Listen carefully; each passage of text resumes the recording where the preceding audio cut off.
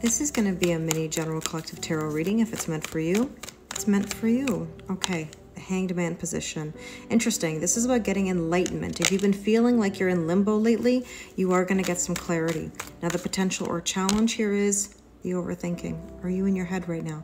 Listen, you can visit your headspace. You cannot live there. So be very careful that you're not thinking about old things that no longer serve you. Now, what should you focus on today? A wake-up call. It's time. It's time to make a decision. There might even be some news coming in or communication. Recent past, the Queen of Wands. You need to be confident. Believe in yourself. Strut your stuff. Very important if you want to shift yourself forward. Now, the strength position here is the Knight of Cups. Look, when you're in that Queen of Wands energy and you're confident, look at her sitting there. Here comes somebody riding in to give that cup of love. So this could be about a brand new emotional beginning. Well, the near future, the Five of Wands. There's people talking, there's gossip, okay? And they're talking because you're in better energy. You're confident about yourself, you're doing differently, but you gotta be careful of that gossip. Don't get engulfed in it. Suggested approach, healing. Continue your healing.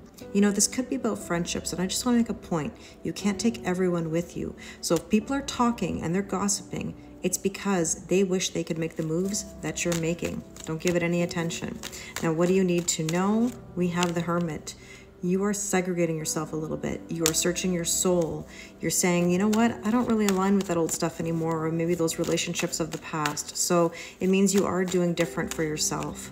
The hope and or fear, well, Ten of Swords means something is dead, done, and over with. And maybe those friendships or relationships or situations, they need to end, you know? So let's see what the probable outcome is here.